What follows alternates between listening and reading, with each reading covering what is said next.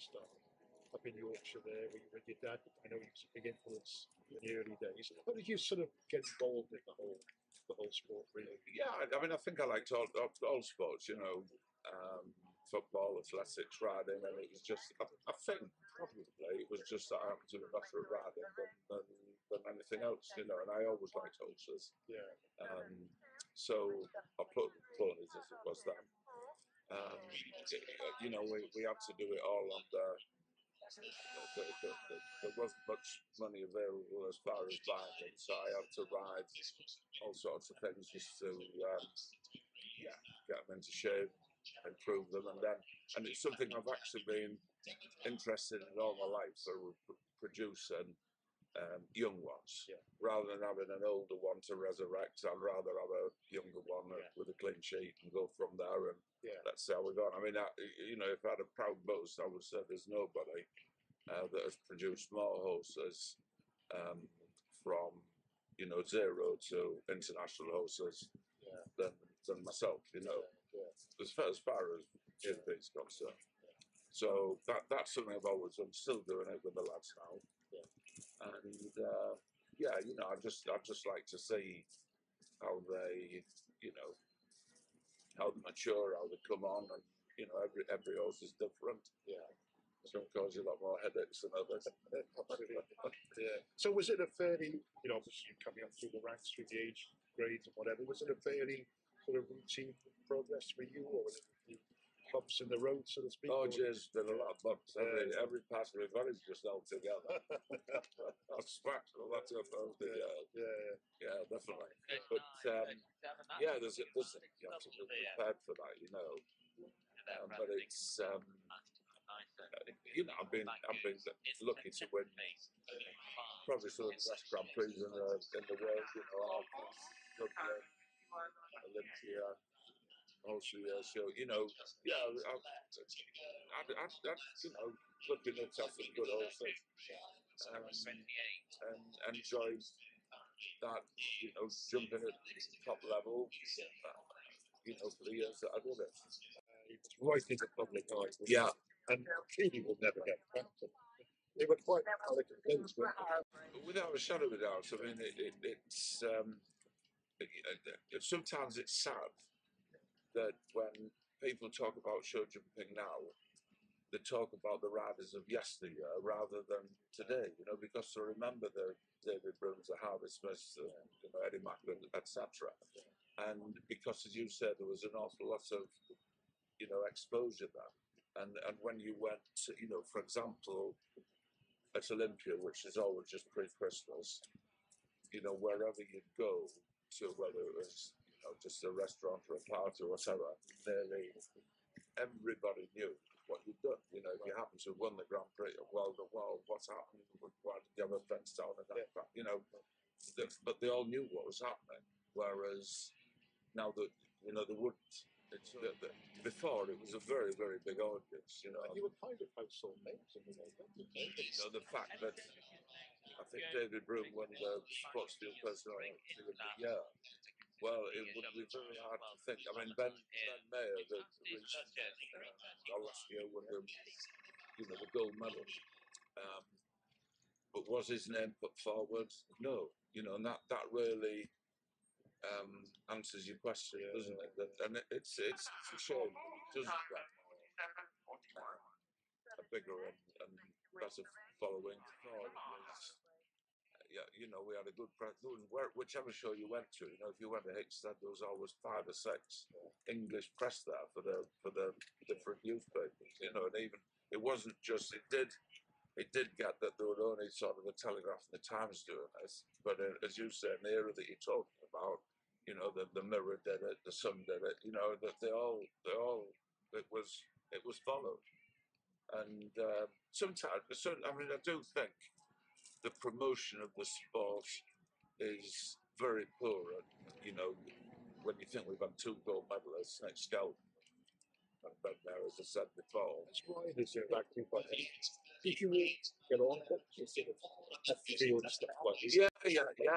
We all got on. The only time you're trying to beat your competitors, obviously, it's analyse who's in it or what horses have got in it, and then you could only go as fast as that horse that you got in that competition is capable of. You know, you keep going with the novice and go a little bit quick and turn a bit tighter. Billie Jean King, the great tennis player, I remember reading her autobiography, and she said there's times you've got to play percentage tennis, and I think that applies a lot to shooting. Tell me about Baldock Floyd. Yeah, it was a great host. You know, even as a 4-year-old, you know, it was one of those that matured. When I think about it, as a 5 and 6, he was actually quite small as a 4-year-old, and he sort of, you know, we kind of worked together. I did right from the start, and it was a little bit more highly strung as a sort of a 4-year-old than he probably looked in later life. But he was a top class horse. You know, he won the Aachen Grand Prix and he won national championship. You know, he won all sorts of things. Really. Yeah, the horses there had to compete on any ground. I mean, we're bringing this and look at it now in all weather. I mean, that had all the undulations, and if you came here when, you know, the Welsh Derby or a good Grand Prix, you didn't say, oh, it's raining, we better go home. You know,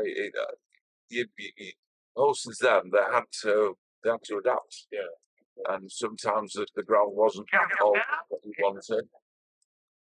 But you have to go with it. I sometimes think that has been to the detriment of the sport. Right.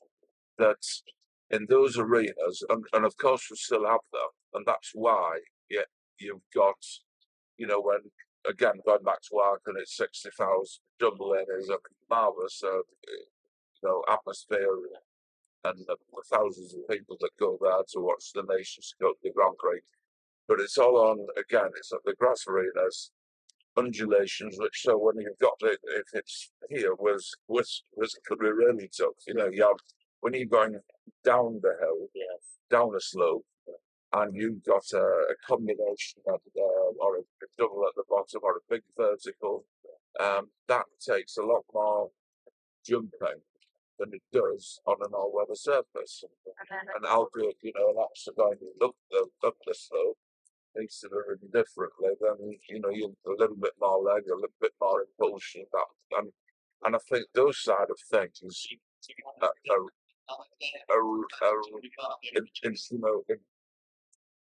were something that people watch and enjoy. You know, I've had quite a bit to do with the Yorkshire over the years. The house was full. And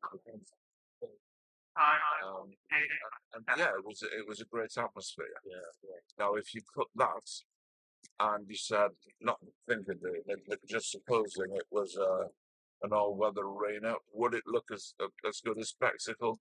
I'm not so sure. It has had a bit to do with the decline of the sport as far as it being a popular sport. Yeah. It hasn't from a competitive point of view. No. You know, it's the last few years have been real boom times for numbers competing, etc. And I think, you know, a lot of that, you get to it, if you come to a show like this before, you know, it all have been studying up, you know, which was your labour of love, to be honest with you know, USO did to stud half a dozen horses of the, you know, it's not the easiest of jobs. Well, all of a sudden, that doesn't need doing anymore. Montreal Olympics. I think the selectors did a bad job when what's happened with Montreal. You know, I think there was a team that was in Britain at the time. You know, I should have taken Butterfly Boy, for example. John Whittaker was left at O'Brien's son, Tony Newbury, Warwick. There was there was a team that the left told that didn't select, and they should have. When we were there, to me, it was very annoying because there was a team left or horses left at home that could and should have won a medal if they'd gone.